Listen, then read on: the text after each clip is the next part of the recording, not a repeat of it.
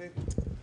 We do now have a special video message from Lisa Jackson, the National Administrator of the EPA, who would like to have been here, but send us this kind message right now. So if you'll look toward the screen, and I'll say roll tape. Do we still have tape these days? No.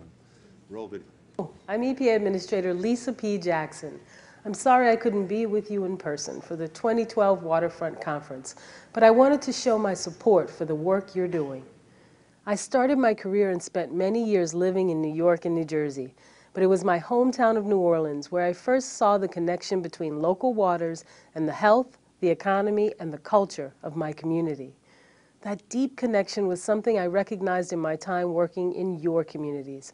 I have a great love for the waterfronts you protect, and I'm grateful to know they're in such good hands today. This year, we celebrate the 40th anniversary of the National Clean Water Act and look forward to efforts like yours as part of the ongoing progress of that law.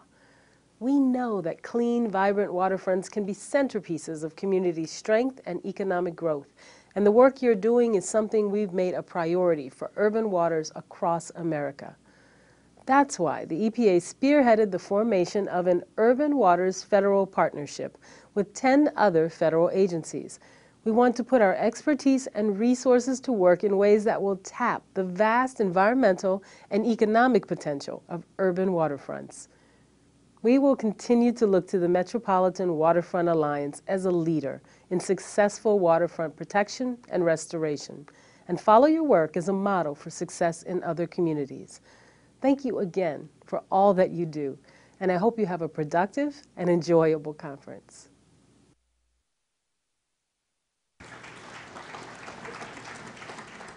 And we will, Ms. Jackson, we will. So many of us are sometimes witness to history, some of us are participants in history, and it's my privilege to introduce Chuck Warren, who was a former EPA administrator for our region, now serves as the head of the environmental practice at Kramer-Levin, I'll say shorthand, and more importantly was working for Senator Jacob Javits back when the Clean Water Act was passed in 1972. I think he was probably part of their special Cub Scout brigade that they had in the office centers. But ladies and gentlemen, please welcome Chuck Warren to tell us a little bit about the history and present and perhaps future of the Clean Water Act.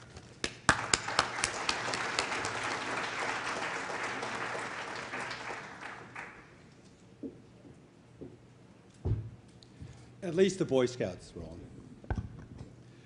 I think it's hard to, as we get to the 40th anniversary of the Clean Water Act, I think it's really hard to look back on it without putting it in historical context. And after the Industrial Revolution that came from the Civil War, as I think most of you know, we had a period of about 100 years where we had basically industries sprouting all over the country and being located on waterways. And what did those industries do? They dumped their pollutants into the rivers, lakes, and coastal areas, and there was absolutely no control. What did the government do about that? Not much. The first federal regulatory program, and the Colonel gives me the opportunity to recognize him, was the 1899 Rivers and Harbors Act, which gave the Corps of Engineers regulatory authority over structures in the navigable waters and over dumping things in navigable waters. That was the first program, and it remained really the only federal regulatory program for many, many years. Next, you had the 1948 Federal Water Pollution Control Act, and that was a fairly modest thing, and what it did was provided some federal funds for water quality surveys, and it started the first construction of treatment plants on a fairly modest level. You had some sort of minor amendments back and forth, but really nothing happened until we get to what I call the environmental revolution of the early 1970s. And I think that really came about because of a confluence of circumstances. First, you had really a flowering of environmental consciousness in the country that probably started with Rachel Carson's Silent Spring in 1967, and you really had this reach its, I think, apogee in the early 1970s, where you had the public after Earth Day really clamoring for environmental protection in a whole number of areas. And there were a lot of studies that were done really in 1968 that showed the Chesapeake Bay fisheries were losing millions of dollars every year because of pollution. In 1969, they did bacteria studies in the Hudson rivers and showed that bacteria counts were 170 times what the normal bacteria counts should be. There were fish kills at record numbers in 1969. And in the most famous incident that everybody seems to remember, in the Cuyahoga River that actually caught fire because of all the oil and other kinds of pollutants that were there. As a result of that, Congress was stirred to action, and in 1971, a senator from Maine by the name of Edmund Muskie introduced amendments to the Federal Water Pollution Control Act, and those amendments became the Clean Water Act of 1972. And to my mind, it's sort of an interesting historical note how Muskie got involved in all of this, and it really goes back to Lyndon Johnson, whom we don't normally associate with pollution efforts or environmental efforts. When Lyndon Johnson was the majority leader in the Senate in the 1950s, Edmund Muskie was elected from Maine as the senator. And he was a pretty independent kind of guy, and Johnson came to him one day and said, "I need your vote on this particular bill." And he said, "I'm sorry, Mr. Leader, I just can't do it because I don't agree with what the bill's trying to do." Johnson, as was his wont, did not take this kindly, and he said, "Well, I'm going to send Muskie to Siberia in the Senate," which was the Senate Public Works Committee. And in those days, that was considered a post in the middle of nowhere, and doing nothing. But out of that came the creation of the Environmental Pollution Subcommittee, headed by Edmund Muskie, and out of that came a series of landmark environmental legislation, starting with the Clean Air Act of 1970. So when we got to 1972, the Clean Water Act was put together by Muskie and his people, and also working with the House members and both sides. And I think the interesting thing to remember is that this was a time of rare bipartisan action, and I'll talk about that more in a minute, which looks very strange when you juxtapose it with what's going on in Washington today. So they came out with this bill in 1972, passed overwhelmingly, but on October 17th, President Nixon vetoed the bill. A lot of people don't remember that. And you know, Nixon was not one of my favorites, but he did have a pretty decent environmental record. He signed the Clean Air Act in 1970. He established the Federal Environmental Protection Agency in December of 1970, but he vetoed the Clean Water Act. And the reason he did it was he said it would spend $24 billion of the taxpayers' money, and he thought that was way too much. And $18 billion of that was on the construction grants program. Now, the Senate immediately took up the veto the same day, October 17th, and they overrode the veto 52-12, overwhelmingly. And the people who didn't show up to vote were probably afraid to vote no, so they just didn't show up. And it went to the House the next day and was overridden 247-23. And when's the last time you saw those kinds of majorities? Again, a number of members not showing up because they didn't want to be recorded against it. So there was overwhelming sentiment in the country and in the Congress for the Clean Water Act. And what did it do that was really revolutionary? First, it built on the construction grant program to provide up to 75% of the cost of water pollution control facilities for municipalities all over the country. And I think, as we know, that's helped really clean up waters everywhere. It also talked about putting some teeth in water quality standards and having EPA review the state setting of water quality standards. It, for the first time, had a permit program that dealt with industrial pollution by the smooth name of the National Pollutant Discharge Elimination System permit. And that really set up the first permitting program that regulated industrial pollution going into water bodies. It set up the 404 program, which really built on the Rivers and Harbors Act of 1899, where the Corps of Engineers has the primary jurisdiction, but EPA has review jurisdiction over that, and that deals with wetlands and placing fill in navigable waters. And what it did was it expanded the Federal Water Pollution Control Act, which really had dealt mostly with interstate waters, to the concept of waters of the United States or navigable waters. And it covered a great many things, and that's been the subject of a lot of litigation and court cases as to how wide the reach of navigable waters is. It also looked at pre-treatment programs for industry for the first time and set that up. And it was really a revolutionary act in every way. And I think as we look 40 years down the road as to what's happened, there's been tremendous progress. I know when I was first became regional administrator in Region 2, the beginning of 1980, I had a meeting with my staff, and one of the problems that they talked about, they said, you know, there's 1 billion gallons of raw sewage going into the Hudson River every day. So I said, well, what do we have to do to stop it? They said, well, the first thing you might have to do is to stop all development on the west side of Manhattan. I said, what's my second choice? So what we did was we started the process of building 2 major sewage treatment plants, the North River Sewage Treatment Plant and the Red Hook Sewage Treatment Plant, that give us the capacity of almost 400 million gallons a day of treatment, and then went to the New Jersey people and said you have to get secondary treatment in all of that, in all of your plants that are along the Hudson and that dump into the Hudson. And I think as a result, 40 years later, we're seeing a tremendously cleaner Hudson, and seeing so clean to the point that the marine wood borers have come back, I think, in force, and the piers are now getting a little shaky, as probably Madeline has a problem from, and as Steve Zahn can probably tell you too, from DEC. But I think that the Clean Water Act is really one of the major success stories of the environmental revolution of the early 1970s.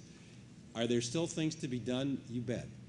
I think there still are areas that don't really have secondary treatment and aren't dealing with their discharges in an appropriate way. As we know here, combined sewer overflows, and Carter Strickland has to deal with that in a major way in New York City. That's a very important problem. That's a big problem that needs to be dealt with in so many urban areas all around the country.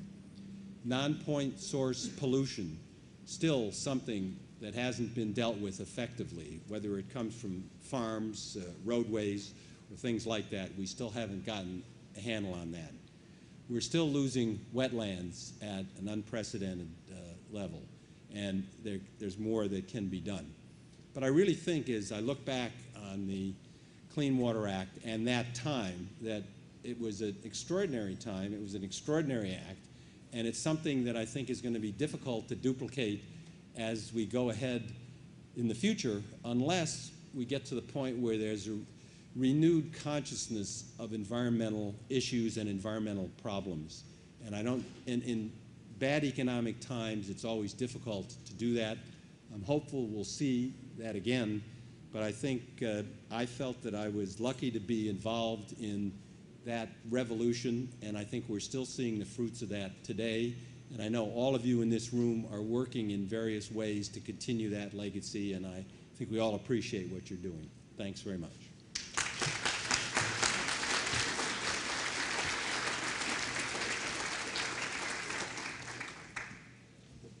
I'll just to echo when Chuck told me that story of the overriding of that of the veto, it was almost like a pigs can fly story. I couldn't believe there was bipartisan support. And I just want to say that we in the environmental movement sometimes talk really well to ourselves.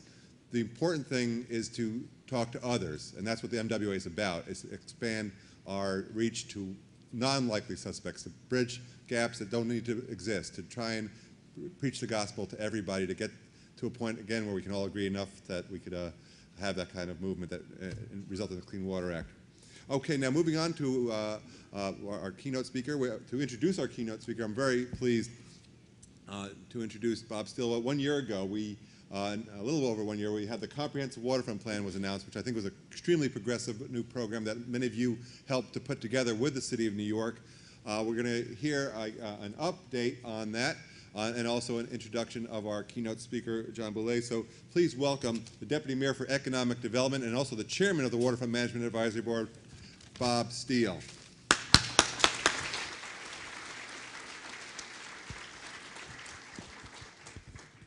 Great. Well, thank you, Roland. It's really a privilege to be here on behalf of Mayor Bloomberg and his administration. What I thought I would do, and Roland was nice enough to invite me to do, is to really do two things. First of all, spend a few minutes bringing you up to date on what we've done and are focused on in the administration to think about the waterfront.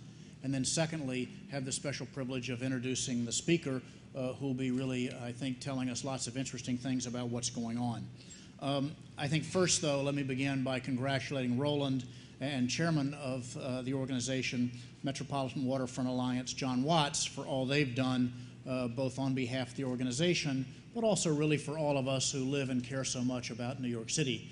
It's great to be here today, and this conference is just one more manifestation of all the great work they're doing and how much is being done on behalf of all of us. So we really want to say thank you to all of them. I think also, too, that this theme that Roland and John are putting forward every day of speaking about the waterfront is something also that resonates with Mayor Bloomberg and is something he speaks to us a great deal all about at City Hall. Just last March, Mayor Bloomberg and Speaker Quinn announced the release of the Waterfront Vision and Enhancement Strategy, or WAVES as we called it then. And WAVES is really a two-part plan. There's both longer-term perspectives or themes, and then also the nitty-gritty of how do you get it done. And that really was the idea that Mayor Bloomberg had insisted upon. You know, we just all have to refresh our minds that we have about 520 miles of waterfront exposure here in New York City. And just to put that in perspective, I always like to tell people that's like Chicago, San Francisco, Seattle, and Portland all combined. So that's really the scale and scope of what we're talking about, that we're the stewards for taking care of and making sure that it's activated in all the right way, and also balancing the interests of commercial, residential, and recreation. Ways we're committed to building on the historic track record that Mayor Bloomberg has tried to establish with regard to bringing back the waterfront after a long period of neglect and disinvestment. During this administration, 400 acres of new waterfront parks have been acquired and 20 miles of waterfront park greenways have been built. Madeline spoke just a few minutes ago to you about her exciting vision for the park in which we stand today, and I really think that's just another example in her great leadership of what we're trying to do to keep this on the front of mind, both the administration and also for all of the public. These are challenging assets to be responsible for, but we're committed to doing everything we can. But it isn't just about parks and about access to the waterfront for recreational aspects. It also connects to housing, where we have more than 16,000 new housing units that have been built near the waterfront since 2002, which is more than double the amount for the previous 10 years. That means more and more New Yorkers are becoming connected with the waterfront in terms of how they live. This increasing connectivity to the water has been facilitated by a significant improvement in the water quality, which was just mentioned. Since 2002, more than $9 billion has been invested in order to improve the quality of the water in our harbor. As a result, waterways are the healthiest they've been in more than a century. By at least one important measure, New York City waterways are 99% cleaner than they were just in the 1970s. So as I said, WAVES has two components, a longer-term thematic perspective and also the getting it done. And some of those long-term themes are ones that let me just take a second and walk through for you, because I think they're worth just kind of refreshing as we consider how to think about all the things we're working and talking about today. We're talking about expanding the public access. We're talking about enlivening the waterfront, recognizing the need to support the working waterfront, as I just iterated and now reiterate, improving the water quality, restoring the natural waterfront, enhancing the Blue Network, recognizing the importance of climate resilience, and also improving governmental oversight, which is something Roland continually suggests we can do better on. But we all know that the mayor is a leader who demands specifics and accountability, and these themes that I just mentioned aren't enough for him. He's not a themes kind of guy. And so I think that as we've laid out the waterfront action agenda, we set forth 125 priority projects that we published and that we want to have implemented by the end of our administration, which is in 595 days, not that we're counting. The mayor sets high standards for all of us, and we're committed to delivering on these priorities on specific timelines and also providing to all of you who really hold us accountable how we're doing. So today, what we're issuing is an update on all of these plans and going through them one by one, giving ourselves a grade on the progress to date. And we think that this is the right place to talk about this, that the NWA is a place that is the right place to hold us accountable. And so we feel comfortable sharing with you, and that's what they're doing today as we're presenting these, and there'll be copies for you as you leave. Please, hopefully, check this out and let us know how you think we're doing. When we look at the, as I said, 125 specific projects, 34 are already completed, another 71 are on schedule, so we're halfway into the time that we committed to work on these projects, and we have about 84% of them where we're making progress and either done or we're on schedule to have them done as we wish. Unfortunately, that's not a perfect grade, as my boss reminded me. 14 are delayed, 5 we're having to reshape and reconsider, and because we're among friends, we'll admit that one of these we haven't been able to make progress on yet, but we're committed to making that happen in the future. So let me take a second just to highlight for you some of the progress on these 125 that we're pleased about, and also tell you what we're committed to doing in the days ahead. First, the East River Ferry service was launched last June, and in less than a year of service has significantly outperformed the ridership expectations. This is being well managed by EDC, and my colleague Tim Sullivan, who's with me from City Hall, has been the captain of this project. It's off to a great start. We're just getting going, but I think everything about it suggests we need to think about how to make this a permanent part of the transportation infrastructure of New York City and take it from being a temporary experiment into something we know will be part of our transportation system in the years ahead. In Staten Island, construction began on a 6-acre waterfront esplanade in Stapleton, and the mixed-use development at the former Homeport site has made significant progress, with developer agreement having closed and the demolition work completed. So when you stand there, just as we did on a wintry day last winter, now when you stand there, you can start to see what's going to happen at that site and how it's being brought to life for an exciting new community. At the Brooklyn Navy Yard, the federal government transferred ownership of the Admiral Row site, clearing the way for the creation of 500 industrial and retail jobs. The Brooklyn Navy Yard story is a good one, and one we should all be pleased about and try to learn from, and to think about what we can do in other places to learn from the success of the Navy Yard. In April, Mayor Bloomberg and Port Authority Executive Director Pat Foy announced the replacement and lowering of the Anchorage Channel tap water siphons to facilitate the deepening of the harbor shipping channel that's so critical to the future of the maritime industry.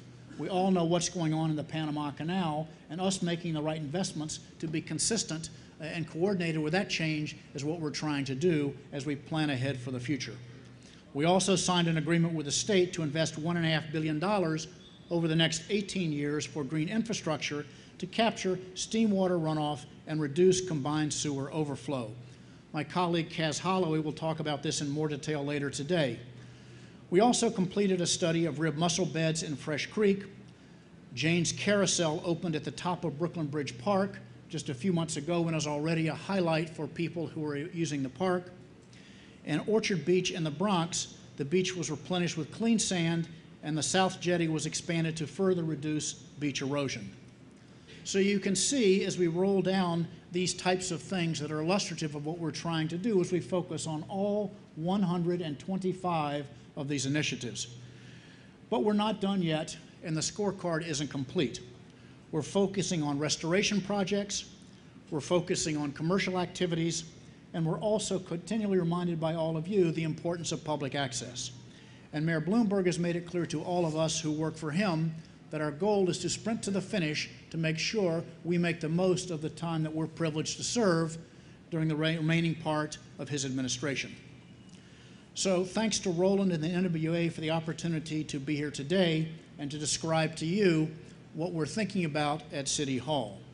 So now let me shift to my second responsibility, which is to have the privilege of introducing Colonel John Boulay of the Army Corps of Engineers.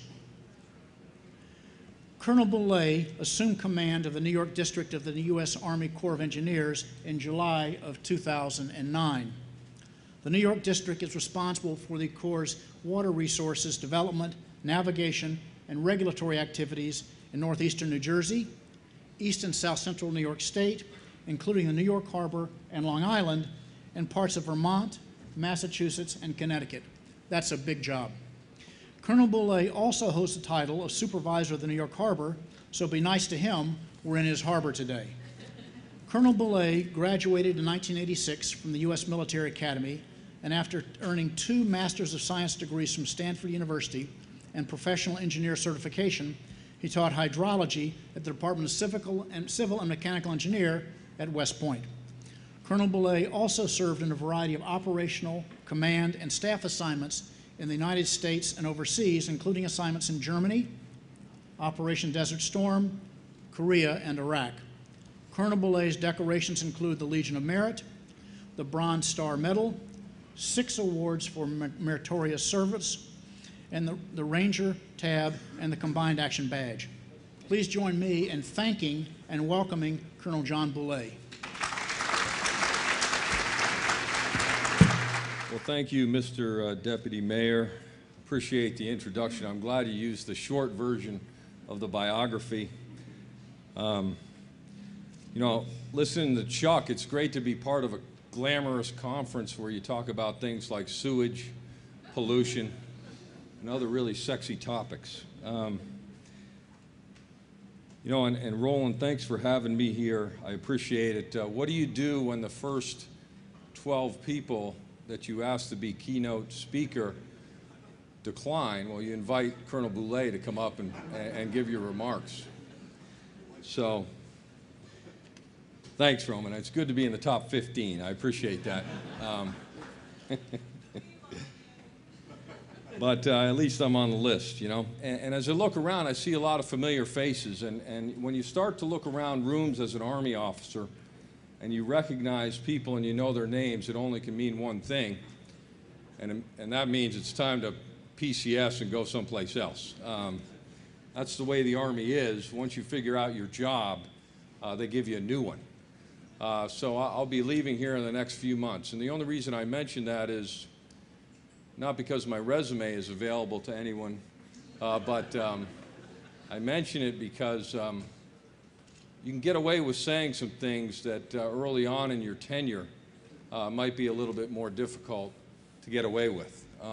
And that's what I intend to do this morning is talk a little bit about some of the challenges that I see. You know, it's great to be discussing all the successes we've had as a harbor estuary community, but we have many challenges ahead.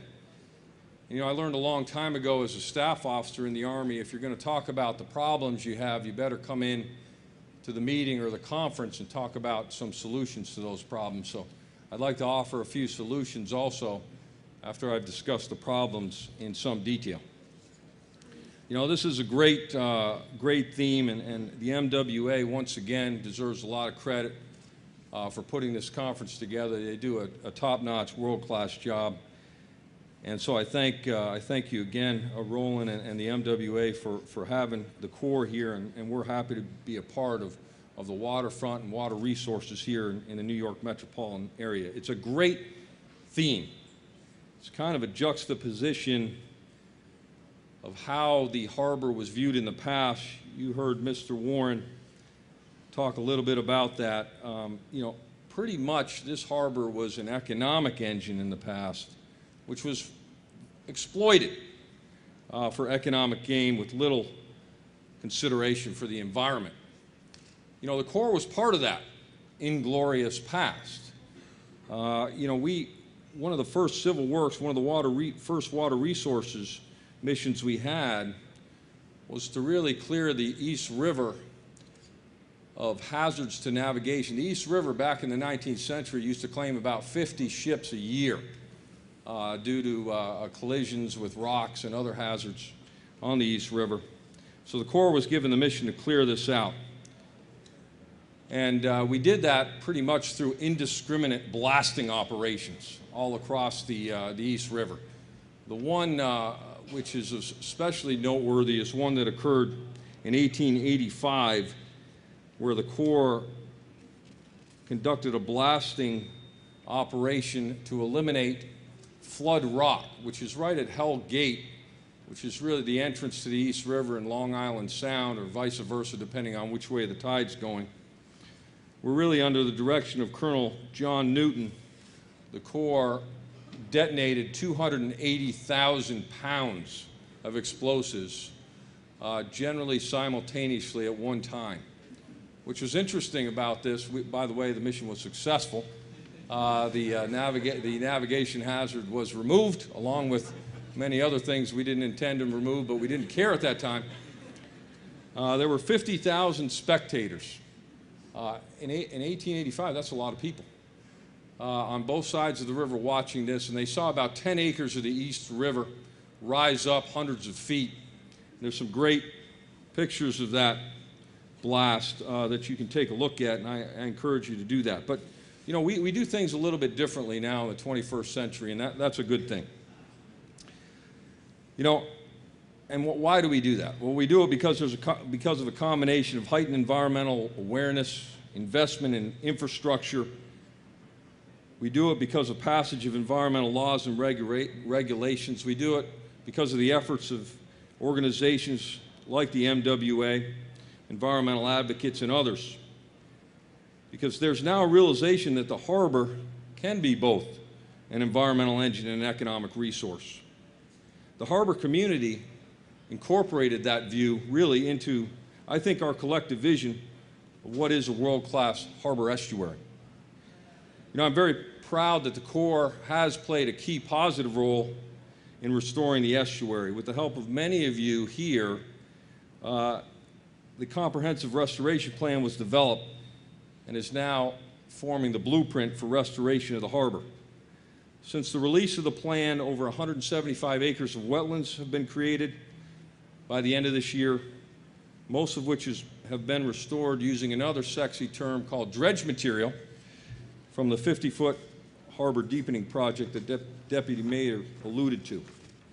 We've restored 135 acres in Jamaica Bay, 42 acres in Lincoln Park, New Jersey, 4 acres in the Bronx and Soundview Park, and we're even using sand from our deepening project in Brooklyn to restore Plum Beach in order to protect the Belt Parkway, partnering with New York City from literally falling into the ocean.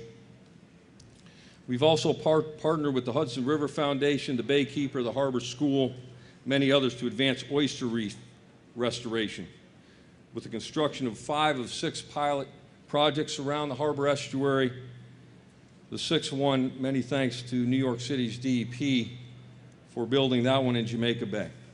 So we've had some success. We've got a long way to go, and that's really what you need to take away with this. We have a long way to go. Let me tell you what the challenges are ahead. I'll lay out, there are many of them, I'll lay out a few of them, and these are challenges that all of us face. And of course, as I said, I will offer some solutions here. Firstly, I want to talk about the serious contamination that remains in the New York, New Jersey harbor estuary, coming really from 5 key spots: the Upper Hudson River, the Gowanus Canal, and Newtown Creek in New York City, and the Passaic and the Hackensack Rivers in New Jersey.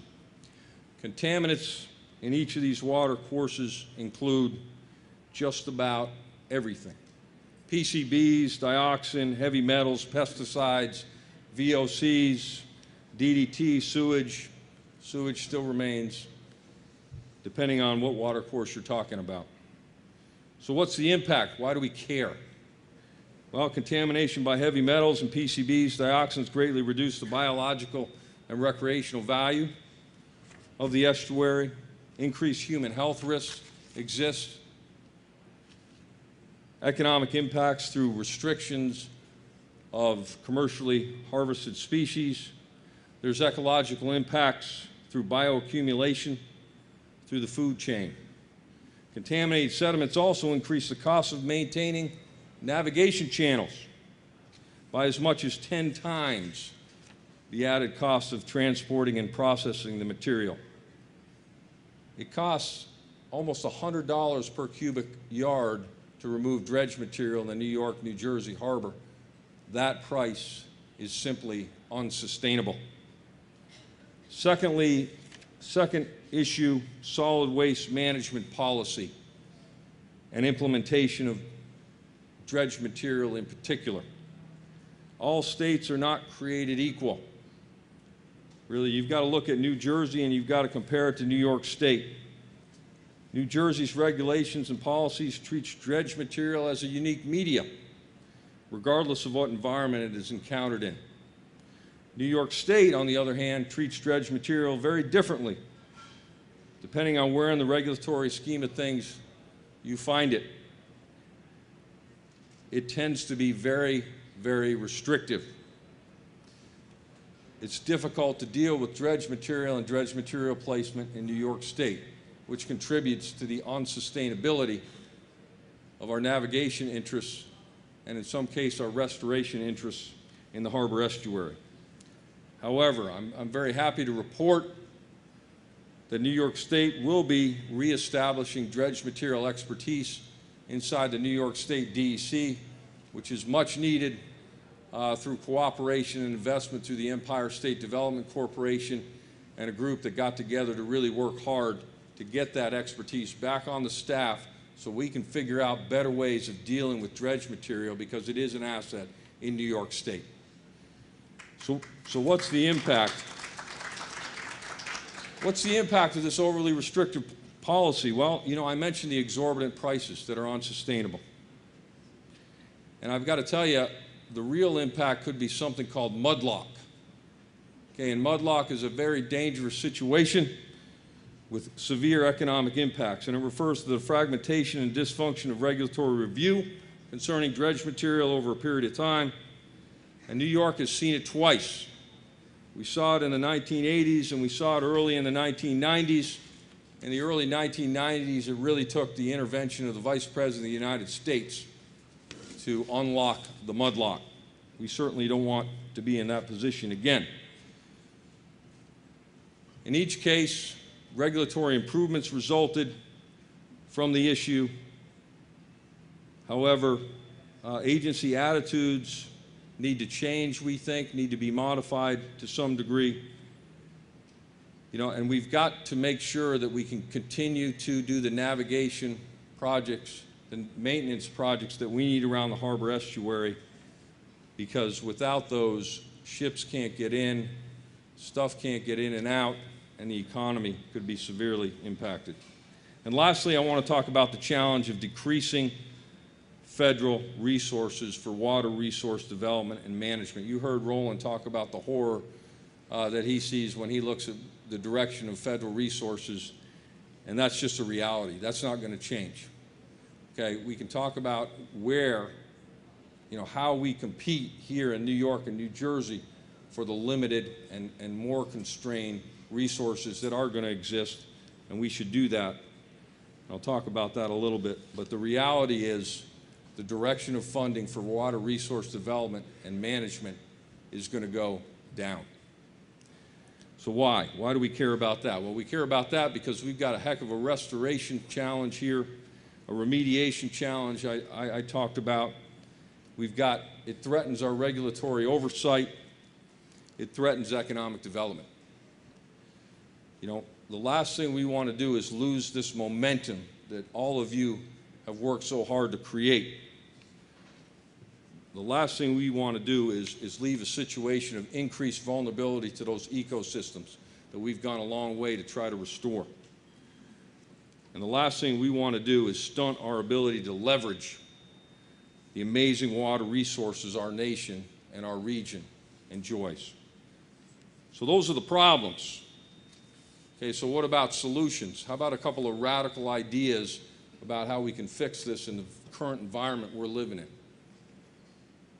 Well, I will tell you, no matter where you're sitting, whether you're in government, whether you're in industry, Whether you're in an interest group, you play a key role.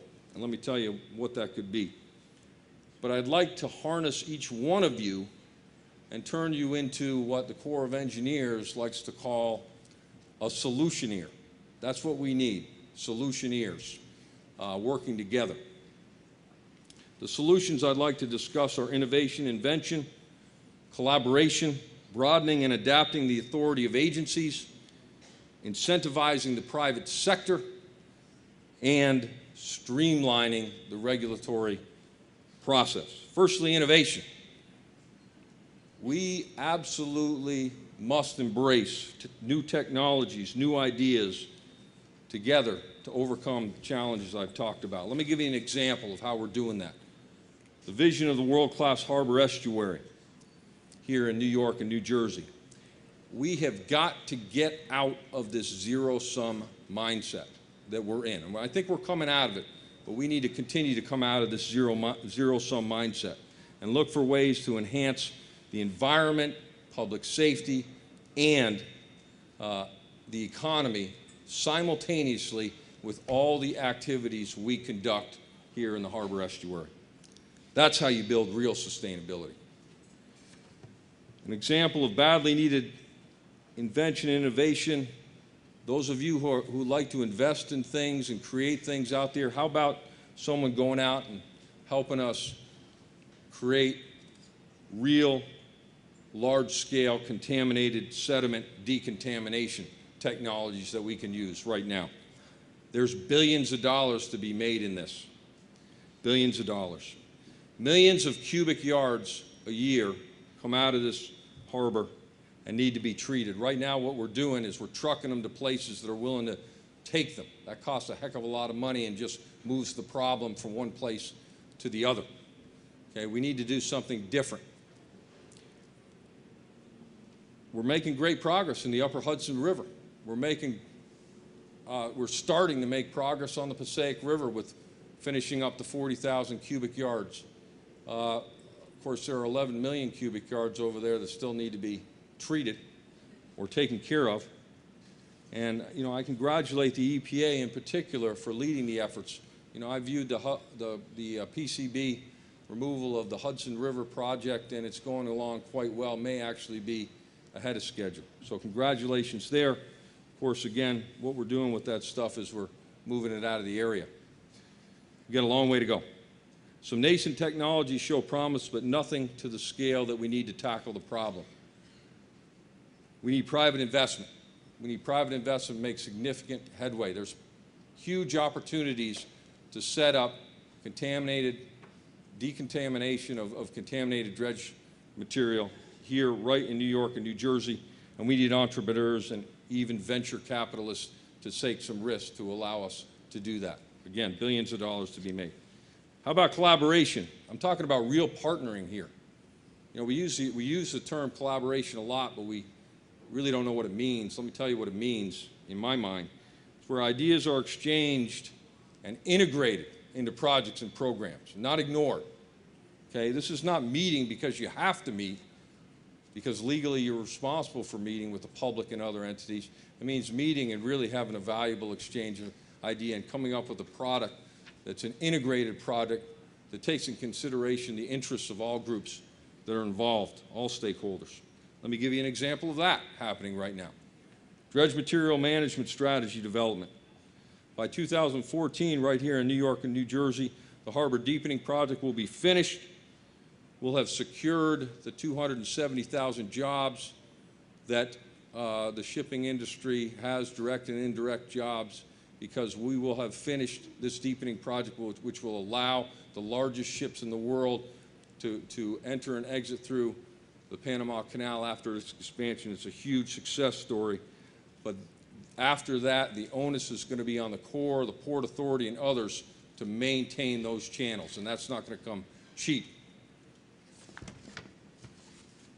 You know, this is 1.5 million cubic yards a year. That's about half the volume of the Empire State Building.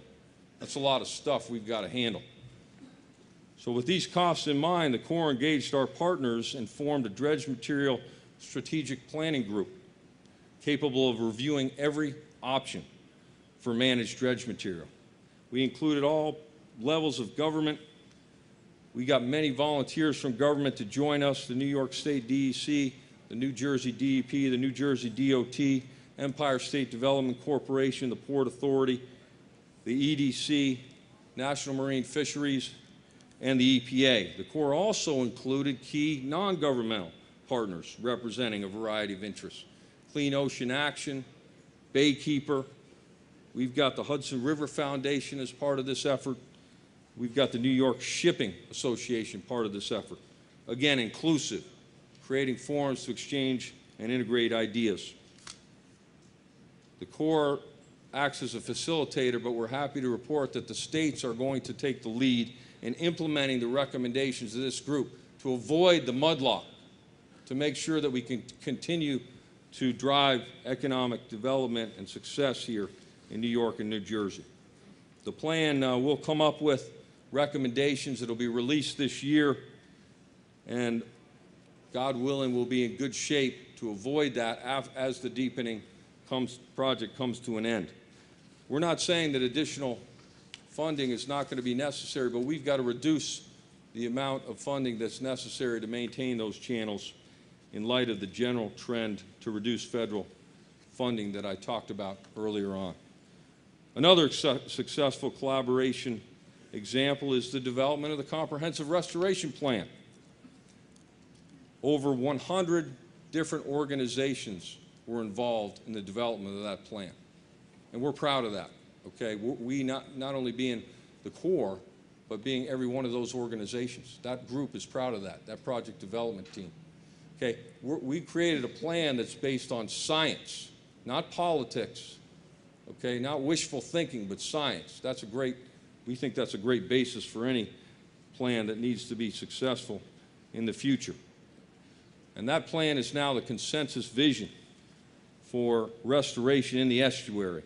That's the master plan, and we're proud that New York City, New York State, State of New Jersey, and others have integrated into their strategic plans in order to have a combined, integrated effort. And that plan now includes 300 restoration opportunities across the harbor estuary. But we need to continue collaboration to implement that plan. With current and future limited federal funding, we must think strategically and incentivize the private sector to advance the restoration goals. How about this? Every project that wants to advance on the waterfront should incorporate as much restoration and ecological features as possible in the original design. I realize that costs a little bit of extra money, but that's the right-headed way to proceed. This will help grease the skids for the regulatory process, as well as help achieve both restoration goals and economic development goals. Again, kudos to New York City Planning and the MWA and others for pushing this concept through workshops, task forces, and guidance that's been put out.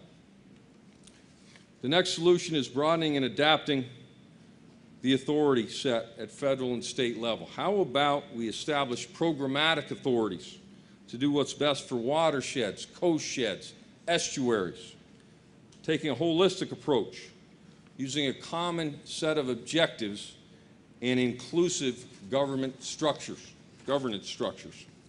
We need to add flexibility to our cost-sharing authorities. Every project that the Corps invests in, almost every, requires a local cost-sharing partner. Those are usually government entities. How about we do more public-private partnerships? What happens if a wealthy philanthropist wants to restore wetlands in Jamaica Bay or along the Hudson River? Right now it's very difficult for the Corps to participate. We think that's wrong. We need to find ways. We need to pass legislation that allows things like that to happen more easily so those limited federal resources can be spread out to do the optimum amount of good for our harbor estuary. How about we create a restoration trust fund? Okay, this is one that I stole from Venetia Lannon. I don't know if she's here. But, you know, I like to steal ideas shamelessly if they're good ideas. this fund would pool contributed private resources to be combined with public resources to maximize restoration, undertaken in the era of reduced federal investment. This trust would be managed by an intergovernmental steering committee with input from citizen advocacy groups that prioritizes the use of those funds. A restoration trust fund, another good idea that needs to be discussed a little bit more. Given the need for tremendous resources to achieve these restoration goals, it couldn't be better timing that the Harbor Coalition has sprung into action. Okay? Consistent messaging about our region's priorities cannot be stressed enough. We need the right voice, the single voice in Washington to speak and advocate for the resources that this national water resource or resource of national significance needs. And the Harbor Coalition is the right voice to do that. So if you're not part of that Harbor Coalition, become part of it and make sure your voice is heard. And lastly, we need streamlined regulatory processes. I don't think I'm going to get much disagreement from anyone here. For example, the Corps uses nationwide permits and regional general permits to manage our regulatory responsibilities. We want to minimize the use of individual permit actions, which take time and generally are not needed for most actions. We try to use the most efficient permit process for activities that do not cause more than minimal individual and cumulative adverse effects on the aquatic resource. Over 85% of our permit decisions are made in 60 days or less. We need to do better, but we're proud of the direction that the Corps' headed. And we're always looking for ways to improve on that. And I think if you do have a permit action with the Corps, you find in most cases, should be in all cases, that we're willing to work with you to establish your project in a way that does not impede the integrity and the importance of the integrity of what that Clean Water Act needs to stand for. For the other regulatory agencies in the room, we need to be open-minded. All of us need to be more open-minded. We need to enhance predictability. Okay? We need to enhance predictability among our permit applicants. We have to think big, holistically, less at the project level about the impact of that project, that little project, and more holistically at the comprehensive level about what are the needs and impacts on the estuary, the coast shed, the watershed as a whole as we look at approval of that permit. That's absolutely critical. We've got to open up our lenses, take much less of a narrow point of view, much more of a wider perspective to really start to make progress of the scale that's absolutely necessary. We must continue to work together to overcome the legacy policy constraints that stand in our way. So in conclusion, I'm about finished, that's good news. We made plenty of progress in the last 40 years since the Clean Water Act was passed. Protecting, remediating, enhancing the environment. We got a long way to go, though. Challenges of reduced government spending, overly constrained regulatory process, management, legacy contamination on our watercourses and aquatic ecosystem. The way we sustain momentum, I say again, and maybe even accelerate our efforts, is to find common ground as we've done in the past 10 or 20 years. We need to exchange ideas, optimize use of public-private partnerships and resources, work with Congress and our legislators to modify and create authorities for our public agencies, to do programmatic, holistic work, find ways to incentivize innovation and invention across our harbor estuary, and motivate technical innovation. Thank you very much. Appreciate it.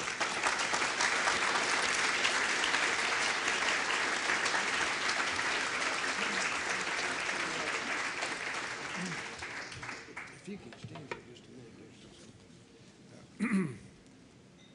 Thank you very much, Colonel Boulay. I'm John Watts. I have the privilege of being board member and chair of MWA, and have the enjoyable job of trying to control Roland and others. I want to particularly notice that we have with us Kent Barwick, who is Roland's predecessor and really the founder of this organization.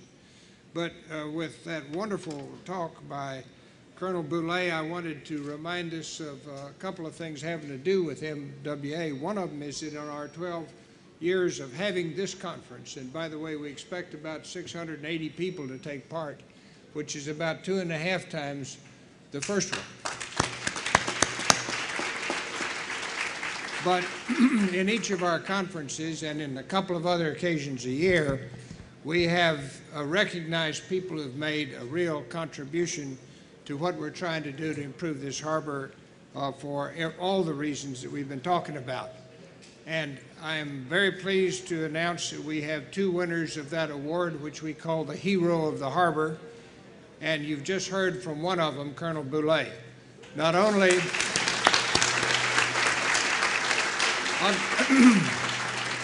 he mentioned many of the things that he has done as the leader, the strong leadership in this almost 4-year period.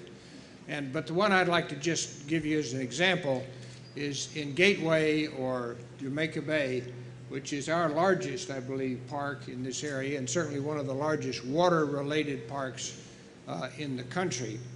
The environmental restoration project there has been done with such vigor and efficiency that it is probably one of the largest ones in the world, and certainly the largest water park restoration project in the United States.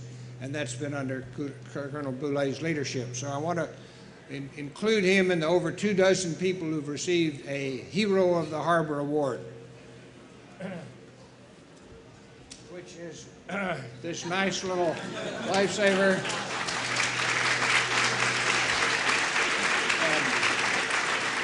Thank you very much. Be Navy. Hey there. We can talk later about that. I have had the opportunity, actually by 15 years in the regular U.S. Navy, I got carted around to a lot of harbors of the world, and I want to tell you just a little bit about that in a minute. But I also want to point out that we have a second recipient of the Hero of the Harbor Award, who is the commander of the Coast Guard here, Rear Admiral Linda Fagan, who was supposed to be with us but got ordered to go somewhere else. And we have for her, to receive for her, the commander that is number 2 here, who, where is Ms. Burgess? Commander Burgess has had a distinguished career. I won't list the different places she's been, but it's been all over the country. And I want to thank the Coast Guard for also being way above the call of duty in the collaboration mentioned by Colonel Boulay, in the encouragement and in the doing their part of the job with an extra emphasis and extra efficiency. So would you give this to thank you very much.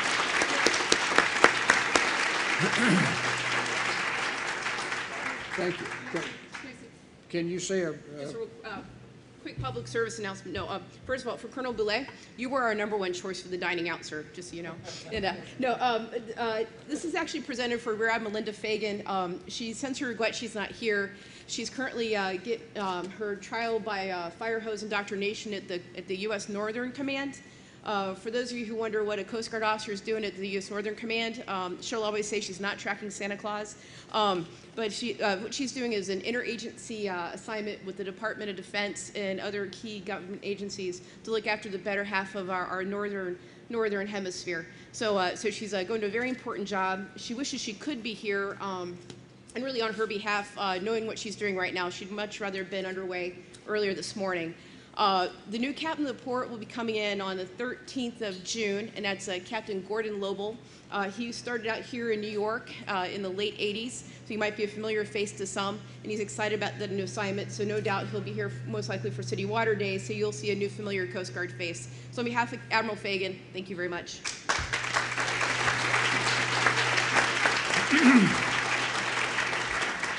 Thank you, Commander Sturgis.